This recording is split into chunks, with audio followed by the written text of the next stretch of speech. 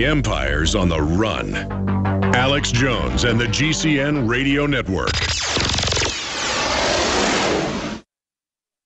Man, when I get home from work, all Betty does is watch her reality TV and then she goes to sleep. I can take her on romantic dates, I get her flowers, you name it. She's just not the woman I married. Oh, Ralph, that's just awful. Does this seem familiar? Are the honeymoon days of your relationship long gone? If so, consider this: the abundance of chemical additives, pesticides, BPA containers, contaminated tap water, and other toxic substances found in our environment. Experts know our bodies are suffering and being thrown off balance, especially when it comes to your natural systems. Forget synthetic chemicals.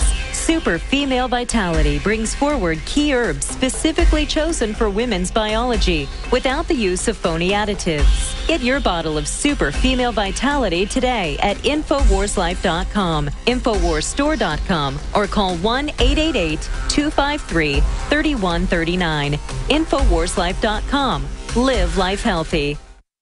I began to get into iodine a few years ago because it was helping me and my family so much get healthy and detoxify. Most people know that iodine deficiency has been a crisis around the world. Iodine is key to so many of the body's functions, especially the thyroid. I discovered a product being developed by Dr. Group. You now know it as Survival Shield True Nascent Iodine that your body can really absorb. Then, about a year ago, he said, listen, if you think this is powerful, I'm going to come out with rare earth, deep earth crystals. And the results that I personally have had have been life-changing.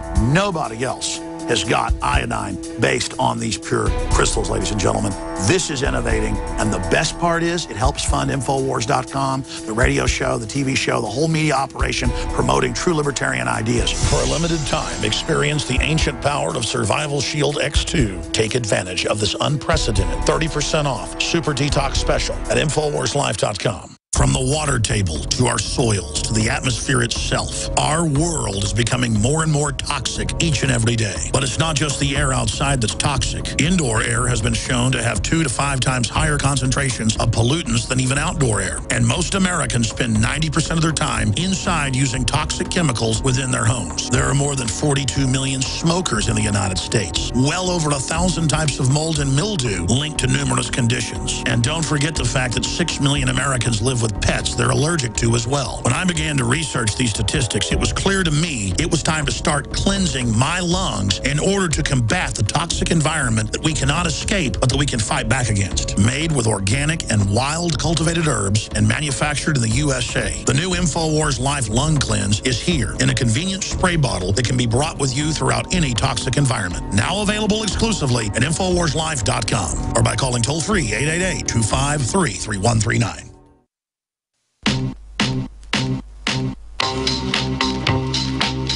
The Alex Jones Show, because there is a war on for your mind. I remember when I lost my mind.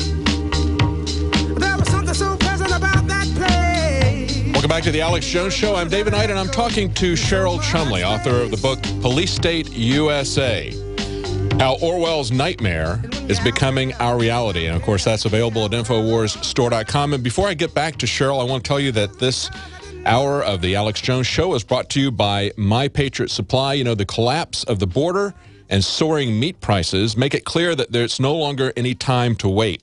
You need to start getting prepared today. Go to MyPatriotSupply.com and check out their complete line of preparedness products. My Patriot Supply is the home of the Patriot Pantry line of emergency food storage. If you don't have food, you are no threat to the New World Order. They're counting on you to be ever-dependent slaves to their system of control, but you can fight back. You can establish independence for yourself and your family by securing your own private supply of storable food. And there's no better way to prepare than this Patriot-owned company. Alex has met with these guys and says they are the real deal, and I take Alex on his word because I know that Alex is the real deal. Visit mypatriotsupply.com/Alex for some special offers to listeners of this live broadcast. For a limited time, they're offering additional discounts off their already low prices. That website again is mypatriotsupply.com/Alex. Now, Cheryl, just before the break, we were talking about the police state and what we can do to roll this back. And I think There's not an easy answer, is there? But you've got it on the back of your book. You say, our rights come from God and not from government. I think that's the key realization that people have to come to. That's exactly right. And to me, that's the biggest premise of my book. I don't beat people over the head with it, but, you know, our nation was founded on that principle. That's what makes us the greatest nation in the world. Our rights come from God. They don't come from bureaucrats on Capitol Hill. And I think if people, first off, you know, drilled that into their minds and into their hearts, then it would just result in this dramatic mindset change that sweeps the nation and will put politicians back in their place, their rightful role as servants of the people, their employees. And that includes the President of the United States. That's right. You know, people are always looking for an easy fix, aren't they? They're always saying, well, you know, we need to pass this kind of law or make this kind of change or get this person elected. And you know, the elections are pretty heavily rigged and they're pretty dishonest and slippery. I mean, just look at the thing with Thad Cochran yesterday. I mean, that doesn't do much to restore my faith in elections. But it's not that simple. There's not a simple fix of getting a person elected somewhere. There needs to be a fundamental understanding of people about the difference between rights and privileges, and also about, you know, their role in the role of government. It's just not an easy fix with an external thing. There has to be a massive understanding, a massive point of view change of the American people. That's exactly true. And I think that's why you also need to teach your kids the Constitution, because the school systems aren't doing it. At least that way, you know, when you read the Constitution, it takes, what, a half hour. At least if you're aware of what the Constitution states, you can watch the evening news, read the daily newspapers, and see how far we've strayed. So at least you can know where the battle starts. So that's a core provision if you're trying to fight to turn this country back. You know, we've got an article today on Infowars.com about the overwhelming number of false matches that are going to be coming from an FBI biometric database we talked about earlier. Steve Watson article, and he quoted from a letter from the ACLU and the Electronic Frontier Foundation, and they said the capacity of the FBI to collect and retain information, even on innocent Americans, has grown exponentially. And this is the part that I like right here. It said, it's essential for the American public to have a complete picture of all the programs and authorities the FBI uses to track our daily lives, and an understanding of how those programs affect our civil rights and civil liberties. And when I saw that, I bracketed that and I said, you know, that's what we're trying to do here at InfoWars. That's what I think your book is doing. We're trying to give people a complete picture of where we are, what we've lost, and the fundamental basis for what we had the government created for in the first place, and that is that we have certain inalienable rights that we possess from God as human beings, and that the government can't take those things away. That's right. They can't take them away unless we let the government take them away. Yes. And that's where we're fighting right now. And, you know, as things move farther left, as our next generation of children in public schools are taught that government is the solution to all, as our borders remain completely unsecured and we let people pour in this nation who have no concept of what a constitution republic is supposed to look like, you know, it won't be but a few years before the balance in this nation shifts. And, you know, making the case with political elections, it's going to be a lost cause. So, you know, you need to stop funding the main parties, teach the Constitution, and start some real grassroots swell to bring this nation back under control.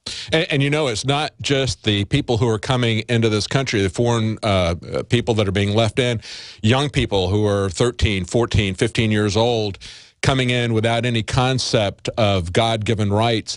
It's our own Supreme Court justices and people like Hillary Clinton who don't have any concept of that, or who know what it is and are trying to speak against it. As I pointed out before, Justice Scalia said, hey, you don't have any absolute protections under the Fourth Amendment. If we did, then the TSA couldn't be doing what they're doing to you in the airport. So here's a guy who's supposedly a strict constitutionalist, somebody who's supposedly a conservative, essentially sounding the same as Hillary Clinton on the Second Amendment. And of course, when Hillary Clinton says that people who hold viewpoints that rights are absolute are terrorists, she's essentially coming after the First Amendment as well.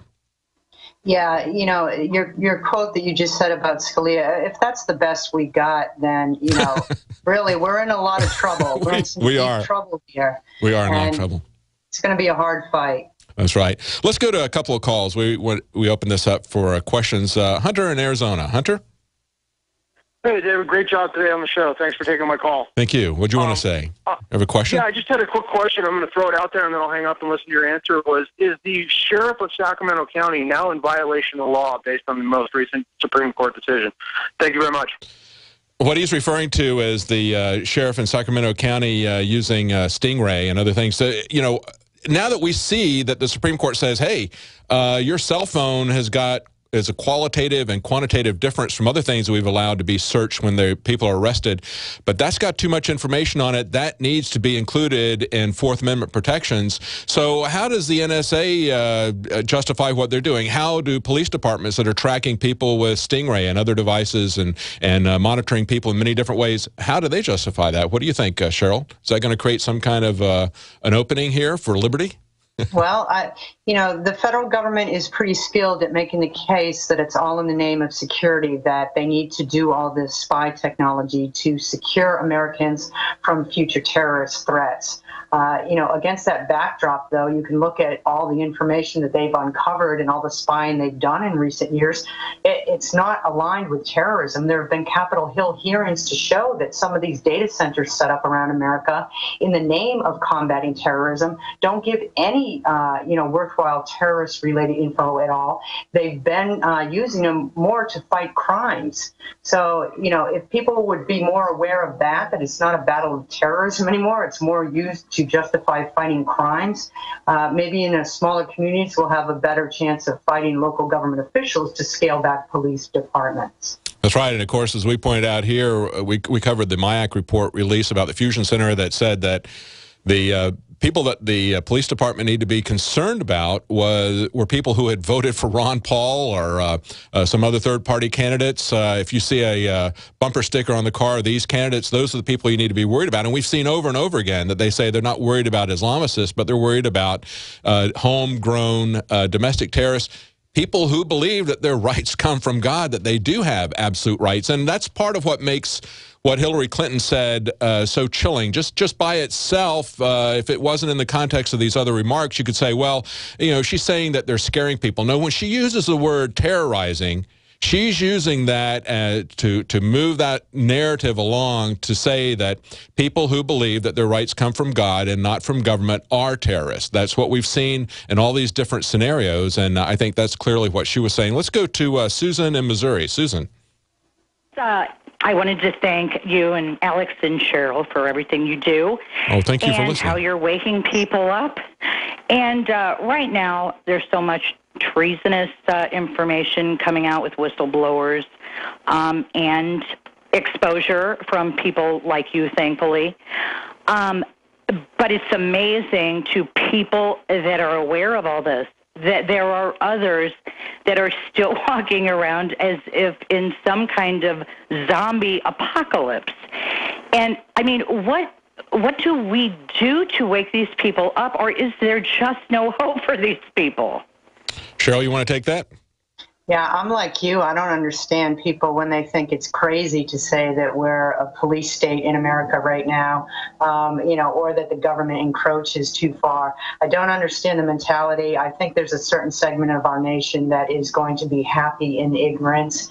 And, all you can do is, fight your own fight and pray to God that, you make a difference in this nation. I remember when the Boston bombing took place and they had the police going door to door, pulling guns on people and having them march out of their homes with their hands in the air. We reported on that. Dan Binondi was there. And I remember as that was going on, we had a guy who was attacking Dan, attacking us, ridiculing him. I remember Rob Dew going on and talking to this guy, and this guy just insisted that this wasn't happening. And I thought that is the most amazing example. Here as he's talking to Rob Dew, we're playing the video clips of exactly what we're talking about. And he said, that's not happening. We don't have a police state here. I mean, you talk about being an extreme case of denial. That was about as bad as I've ever seen. I was just like shaking my head in disbelief that somebody could be that ignorant, that much in denial, that much of a servant, a servile slave to the government, that they just couldn't believe that their government was capable of doing something like that. Yeah, you had Mark Binney, who worked for the NSA for over 40 years, resign a few years ago. And his big reason was, he said, we are living in a police